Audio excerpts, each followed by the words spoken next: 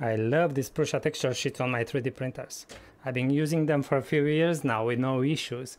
But now I'm building a custom printer, so I thought it would be nice to have some without the text and ideally black. So I got these ones from China, and the texture is a bit rough, so I don't really like that. But look at this, because I've got two and the one on the printer is already different. So I've got some white filament stuck on it, and I scraped it off, but you can still see it here. So as you do, I try to scrap it off, and look at this. What is this? What is this, guys?